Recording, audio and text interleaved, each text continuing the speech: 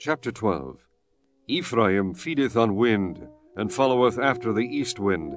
He daily increaseth lies and desolation, and they do make a covenant with the Assyrians, and oil is carried into Egypt.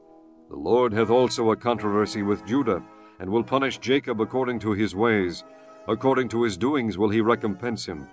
He took his brother by the heel in the womb, and by his strength he had power with God. Yea, he had power over the angel, and prevailed. He wept, and made supplication unto him.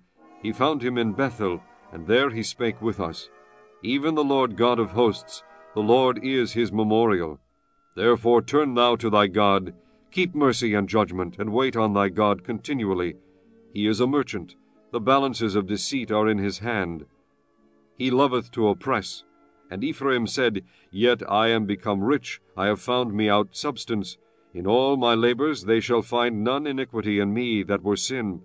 And I that am the Lord thy God from the land of Egypt will yet make thee to dwell in tabernacles, as in the days of the solemn feast.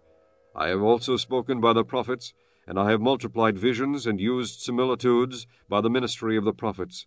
Is there iniquity in Gilead? Surely they are vanity.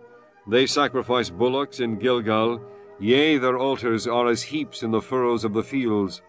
And Jacob fled into the country of Syria, and Israel served for a wife, and for a wife he kept sheep. And by a prophet the Lord brought Israel out of Egypt, and by a prophet was he preserved. Ephraim provoked him to anger most bitterly. Therefore shall he leave his blood upon him, and his reproach shall his Lord return unto him.